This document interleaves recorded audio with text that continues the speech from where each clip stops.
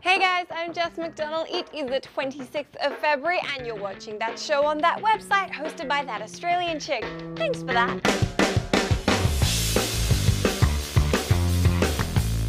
In what I promise is my first and only Xbox One story for the day, DayZ's Dean Hall says exciting things are coming to the console. Naturally, with a lead like that, he followed it up by saying that he can't share any details, but he told Eurogamer that in his meetings with Microsoft, there were things that came up which made him say, wow, that's interesting, why don't you tell people that? Hall also had serious discussions with Sony about releasing a console version of DayZ, though he suggested that it's probably almost a year off hitting the market. He said that the full PC version of the game is expected to launch sometime in the spring or summer of 2015. On top of all that, this week Hall also confirmed that he'll be leaving the DayZ development team and going back to New Zealand, because sheep in Lord of the Rings are better than zombies. Let me know what you reckon the Xbox One's secret weapon is in the comments. Rockstar have got themselves into hot water again today by pissing off yet another rich chick from Hollywood. It's pretty much the same story as last time too. It seems like GTA 5 may have gotten a little too close to real life as they reinterpret the lives of the Hollywood elite,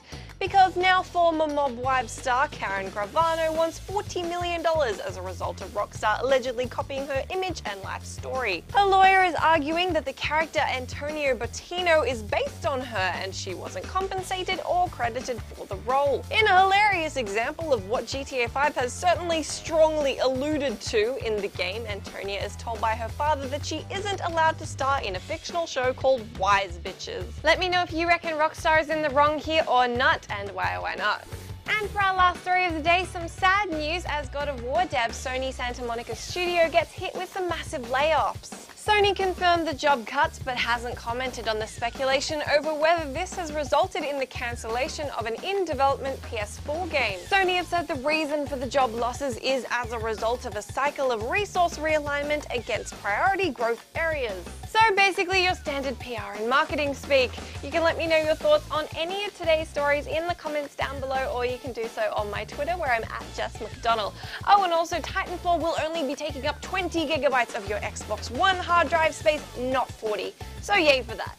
Those are all the things that I have to tell you today, but be sure to join me again, same time tomorrow for a whole bunch more news. I'll see you later.